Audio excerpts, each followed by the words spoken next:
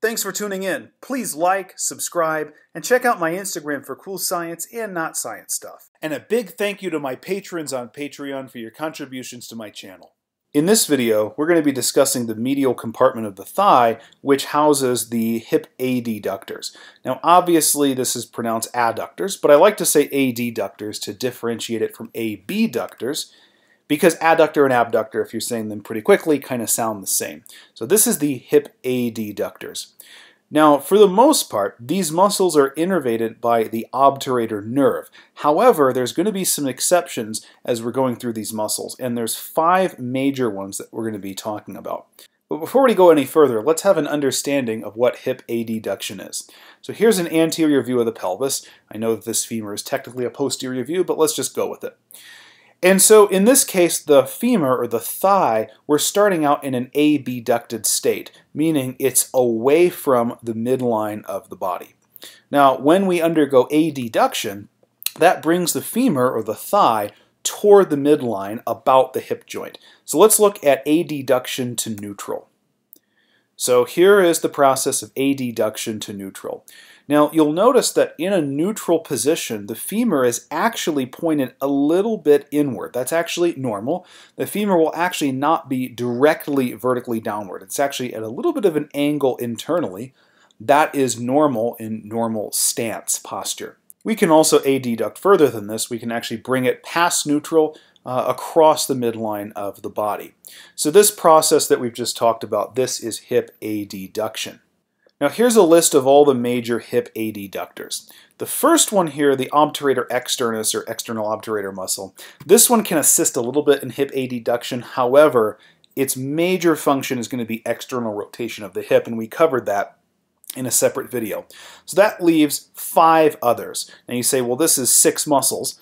But as we're going to see, this muscle right here, number 3, the adductor minimus, is actually a part of adductor magnus. There are some sources that will call this a separate muscle, but we'll actually get to that when we talk about adductor magnus. Now over here on the left side, we're looking at a ventral or an anterior view. So just to give you an orientation of where some of these muscles are, this one, number 2, is the pectineus. It's the most superior of all of the adductor muscles. If you go directly underneath the pectineus, number 4 here, this is the adductor brevis. Going directly underneath that, number 6, is the adductor longus. Now you'll notice that proximally, the adductor longus partially covers up the adductor brevis. In fact, some images that you might look up online, the adductor longus actually covers up a much bigger portion of the adductor brevis. We'll come back to that and why that's important in a minute. Number 7 over here, this really skinny muscle right here that goes from the pubis all the way down actually across the knee joint to the tibia, this is the gracilis. And then number 5 here is the largest of all of these. That's adductor magnus. It lies behind all of these muscles, so it's the most posterior of all. It's also the largest. And so really the adductor magnus exists all the way behind the longus, it exists behind the brevis, and to a really small extent behind the pectineus. So it spans really all of this distance, but it's posterior, so we can only see parts of it. Well, let's go ahead and take a look at the posterior or dorsal view. Number 1 here, that's that obturator externus. And it can participate a little bit in adduction, but it's mainly a hip external rotator. Number 2 here, this is the pectineus. If we look over here, number 7, this is our gracilis muscle. And then number 5 right here, this is adductor magnus, the most posterior of all the muscles. Then number 3 right here, this is our adductor minimus. Now, most sources will just call this a part of adductor magnus. However, there's this artery right here called the first perforating artery, and it actually penetrates between this superior part of adductor magnus and the big inferior part of the muscle. And this artery essentially kind of splits the muscle into 2 separate pieces. And so some sources will call all of this adductor magnus. Others will say that this big inferior portion is the magnus part, and the smaller portion above where that perforation is adductor minimus. And then muscle number 6, we can actually see adductor longus kind of peeking in through there. What I want to mention about the orientation of adductor longus, brevis, and magnus is they sort of form a sandwich. So when you make a sandwich, let's say a turkey sandwich, you of course have 2 pieces of bread, and then the turkey is sandwiched in between them. The adductor brevis is kind of the meat. It's the turkey of that sandwich. And so one piece of bread is the adductor longus, and the other piece of bread is the magnus. And so in this portion of the muscle right here of brevis, it's really sandwiched between the adductor longus anteriorly and then the adductor magnus posteriorly. So hopefully that makes sense. Now let's get into some of the details of these muscles. The first one we're going to talk about is the pectineus. Now the pectineus is innervated by the femoral nerve, and that's automatically a departure from what we said earlier that the adductors are innervated by the obturator nerve. They are, except for this one. This one is mostly innervated by the femoral nerve and not from root L4. It's only roots L2 and L3. It does have some innervation from the obturator nerve, however, most of it's actually the femoral nerve. This muscle right here you can see originates off of the superior pubic ramus, and then it comes down here and it inserts on the pectineal line of the femur just inferior to the lesser trochanter. We can actually see that lesser trochanter peeking out right there. And this insertion point on the femur is called the pectineal line of the femur. I mention that because on the pubis right here, on that pubic ramus, there's also a line called the pectineal line, but it's the pectineal line of the pubis. Okay. Now, again, as we'd expect, this muscle is going to be a hip adductor. However, it can also assist in hip flexion, and it can also assist with hip internal rotation when the hip is in a flexed position. So if you are in a position of hip flexion, the pectineus can assist with internal rotation. However, if your hip is in an extended position, the pectineus will actually in that position assist with external rotation of the hip. Some of those details may not be important for you, but the main thing to know is that this is one of the hip adductors. Now in this picture, notice we can actually see adductor brevis right here, directly inferior to the pectineus, and inferior to that is the adductor longus. Okay. Now let's look at adductor brevis. This is one of them that is exclusively innervated by the obturator nerve, which has the same nerve roots as the femoral nerve, L2, L3, and L4. Of course, all the other muscles have been removed here. But with adductor brevis, its origin is on the body of the inferior ramus of the pubis right here. And it's a convergent muscle. This origin is actually the thinner part, and it actually broadens as it goes out distally. And so most of this insertion, probably the inferior 3/4 of this, is that linear aspera. The upper part of this insertion partly is on the pectineal line, so it shares that insertion with the pectineus. And so adductor brevis facilitates hip adduction. It may assist in hip flexion, but only a little bit. This is primarily a hip adductor. Now we put some of the pieces back on this picture. So here's the adductor brevis that we just talked about. Pectineus has been removed. Up here we have the tensor fascia lata. You can even see the IT band right here going down to Gerdy's tubercle on the lateral side of the tibia. This green muscle right here is adductor longus. Okay, you'll notice that behind it is adductor magnus, but right here is where we have that sandwich of adductor brevis. So anterior to brevis is longus, and posterior to it, you can see a little bit right there of the origin of magnus coming off of the ischial tuberosity. So hopefully you can see that. Now adductor longus is another convergent muscle where the proximal attachment's thinner and it broadens out as it goes distally. So the origin here is on the body of the pubis below the pubic crest. So right here's the pubic crest, and then it originates below that. And as the adductor longus broadens out distally, it inserts on the middle 1/3 of the linea aspera, and it is primarily a hip adductor. Doesn't really do much of anything else. Okay, powerful hip adductor. Now here's the adductor magnus. Up here we have tensor fascia lata. Over here we have gracilis. That's that really skinny muscle that goes down to the peds anserine tendon right here. We'll talk about that. So in green here we have the adductor magnus. Now the adductor magnus has two parts. It has a hamstring part and it has an adductor part. Okay? The hamstring part originates off of where the hamstrings originate, the ischial tuberosity. If you look right here, you can see that attachment right there on the ischial tuberosity. Okay? We'll see a better view of this on the posterior aspect in just a minute. And then the adductor part originates off of the pubis and the ischial rami and the inferior borders of it, so more right here. Okay? Now, adductor magnus is also a convergent muscle. It broadens as it goes distally. You can see it has a very, very broad insertion. Now, the adductor component of this muscle inserts over here on the gluteal tuberosity and also going down the linea aspera ultimately to the medial supracondylar ridge, which we can't really see here. It's more posterior. The hamstring part really mainly inserts on the adductor tubercle, which is right here on the medial aspect of the femur down here. And as you might expect, the hamstring part is going to facilitate hip extension, not knee flexion, just hip extension, and the adductor part facilitates hip adduction. Now, it can be pretty tough to see the pieces here of adductor magnus, so to really get a better view of this, we'll do a posterior view. This is a really nice picture because it divides up the two pieces of adductor magnus really clearly. So if we look here in this purple part, this is what's referred to as the pubofemoral portion. Okay?